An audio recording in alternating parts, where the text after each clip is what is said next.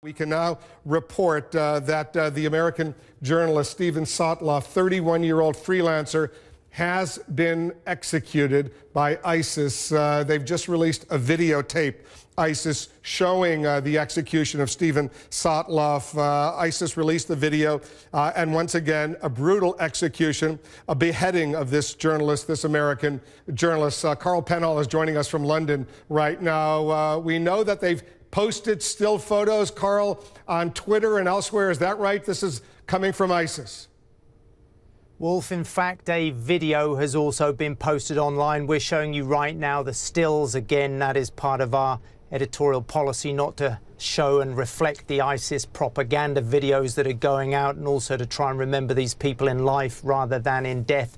But yes, this ISIS video, a little over 2 minutes in length.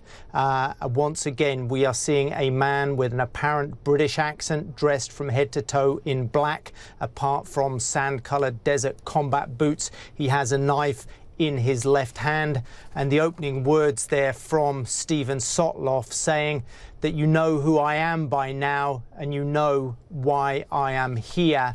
That is the prelude really to what then comes, and later on in this video we see once again that apparently British accented executioner then pointing his knife into the camera once again, as he did with that brutal execution video of James Foley, saying, Obama, I am back, indicating that this is possibly the same man that took that action against James Foley, and then proceeds to pass a combat knife across Stephen Foley's throat before that video fades to black.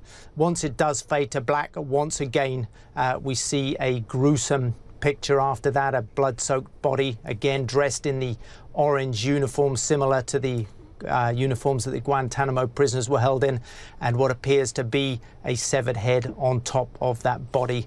And at the end of this video, like the last video, we see another hostage there, and apparently an indication there that he may be the next man. We're working hard to identify him, give you some more details about him.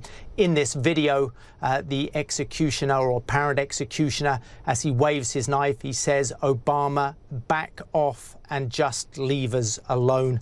Again, brutal propaganda video once again, and it seems that the worst has happened with fellow journalist, freelance Stephen Sotloff, 31 years old, Wolf.